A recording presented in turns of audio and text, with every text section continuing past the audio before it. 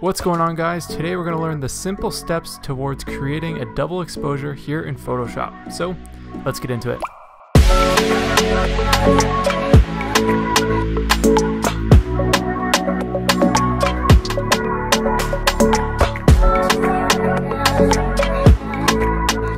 What's going on, guys? My name's Brendan from BeWheelCreative.com, home to editing tutorials, camera gear reviews, tricks and tips, all aimed to help you improve your photography and photo editing. Now, if you are new to this channel and you love photography or Photoshop, then make sure to hit that subscribe button to stay up to date with more tutorials just like this one.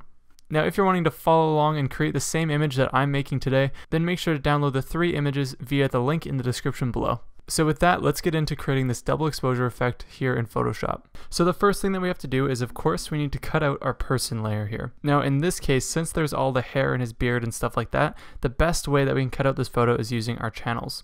So clicking on my person layer, going over here to my channels tab, I'm going to click through these different channels and find the one that has the most contrast. Now in this tutorial, I'm not going to be getting in depth about how the channels work, as I did already cover it in a previous tutorial that I'll link down in the description below. Once you have found the channel layer that has the most contrast, we're going to duplicate it. So in this case, it's our blue channel layer. So I'm going to click and drag it down to the new layer icon, and now we'll have a blue copy layer.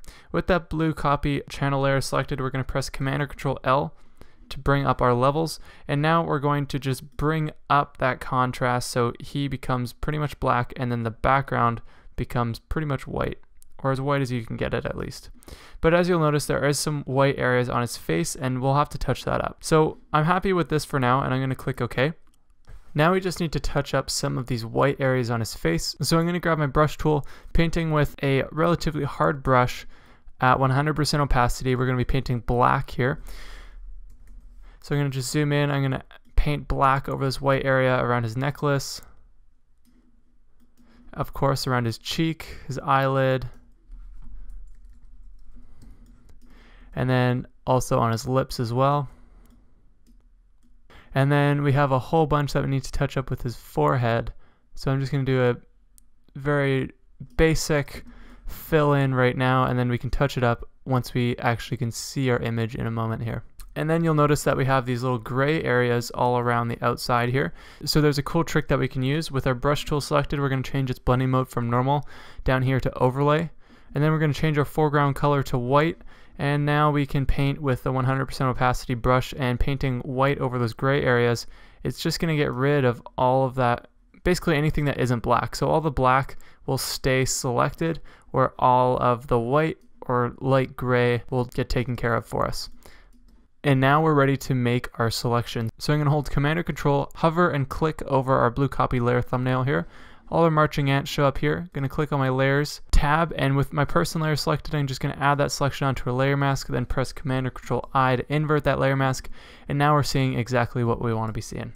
In this case, I'm happy with how the selection around his forehead looks, so I'm not going to do any touching up of that right now, but just keep in mind that if the highlights in the forehead got selected out, that now would be the time to add some of that back in, painting white onto your layer mask, making sure that your brush layer mode is set back to normal. Anyways, now that we have our basic selection here, we are now ready to bring in our first image for the double exposure effect, which is our forest. So going up here to my forest tab, I'm going to grab my move tool, click and drag that forest image over into my other document and drop it in there. I'm going to rename this layer to forest so things don't get confusing. Now the first thing that I want to do is flip this vertically. So with my forest layer selected, I'm going to press Command or Control T, right click, and go down here to flip vertical.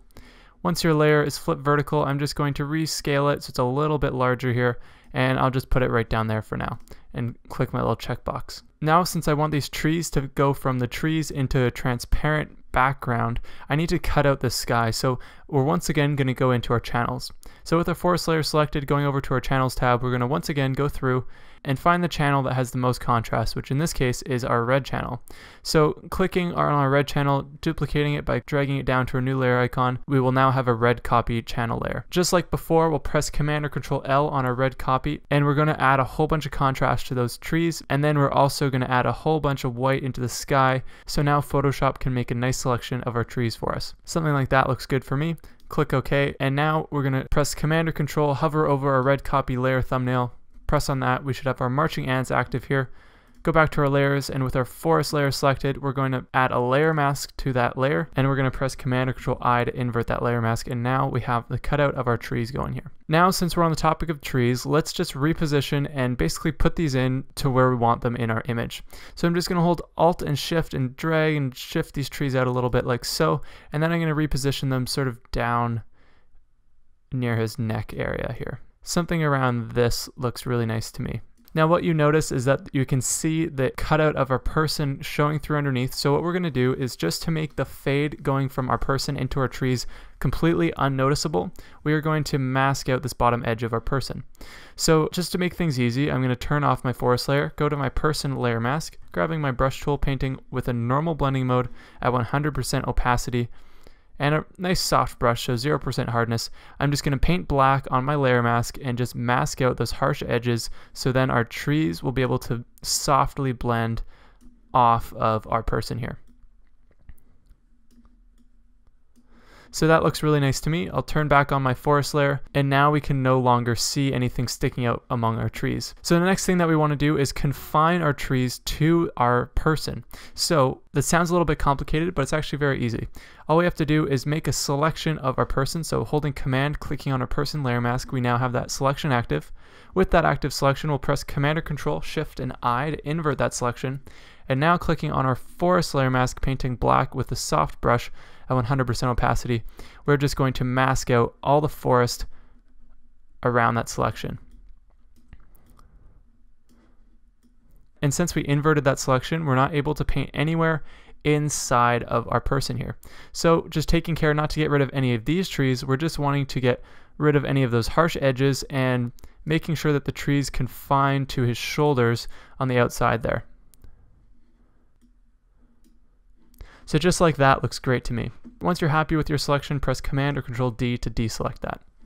So now our forest is sitting in the general position that we want, and we're now ready to bring in our cave. So going up here to my cave layer, I'm going to grab my move tool, click and drag it over here to my person document, drag and drop it in, and I'm going to drag it above my forest layer, and I'm just going to rename it to cave.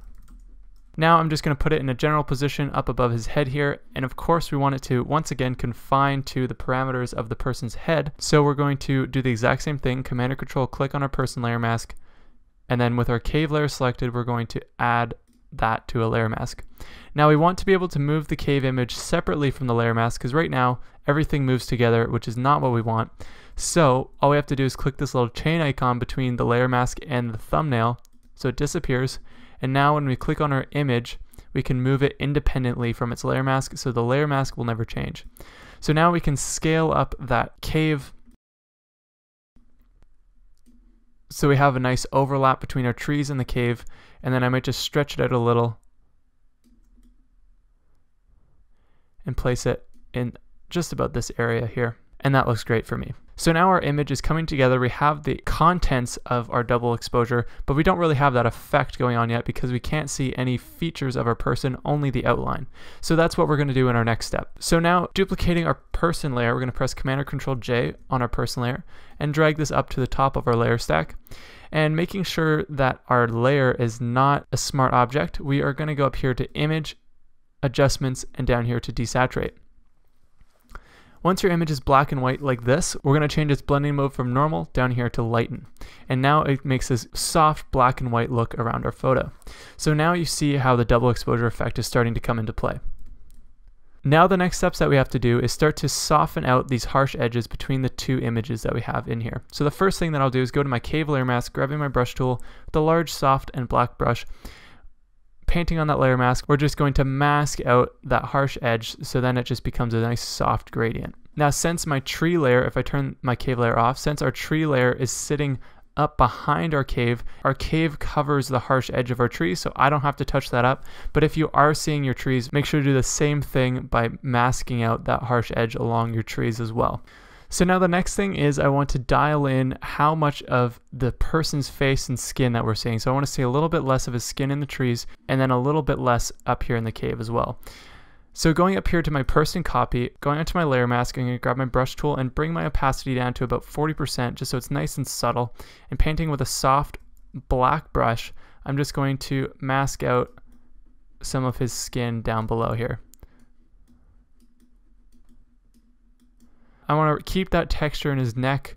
I don't mind the necklace so much. And then I'll also just bring my opacity down a little more to 20%. And then I'm just going to paint out a little bit around his forehead and his hair and stuff like that.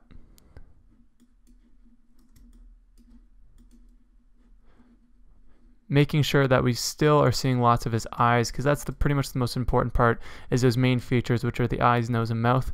We want to make those really clear. So now that is looking really nice to me. I'm happy with how everything is looking, so I'm going to zoom out. And now our double exposure effect is nearly complete.